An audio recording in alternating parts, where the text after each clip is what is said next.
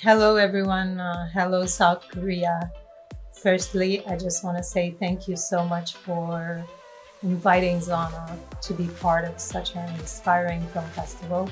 I'm extremely honored, and I really wish that if it wasn't for the pandemic, I would have really loved to come there and present the film. I'm still very happy that I get a chance to share Zana with South Korean audience for the first time. Before you watch the film, I just wanted to say a few words about the inspiration for the film. I grew up in a village in Kosovo, ex-Yugoslavia, in the 90s, and together with my sister and my family in the late 90s, we went through a really horrible war. And my family had quite a tragic experience.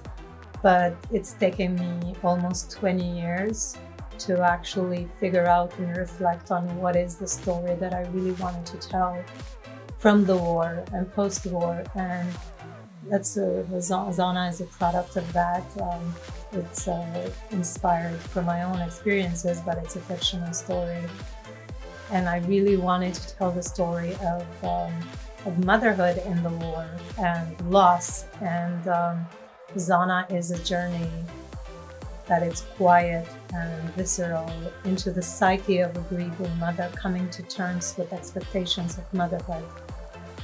But it's set in the backdrop of this beautiful village with loud, ironic Balkan characters and the intriguing world of black magic and mysticism. I am really hoping you enjoy the film, and thank you so much. Halo, saya Gina Eskur dan Hello everyone. Hello South Korea.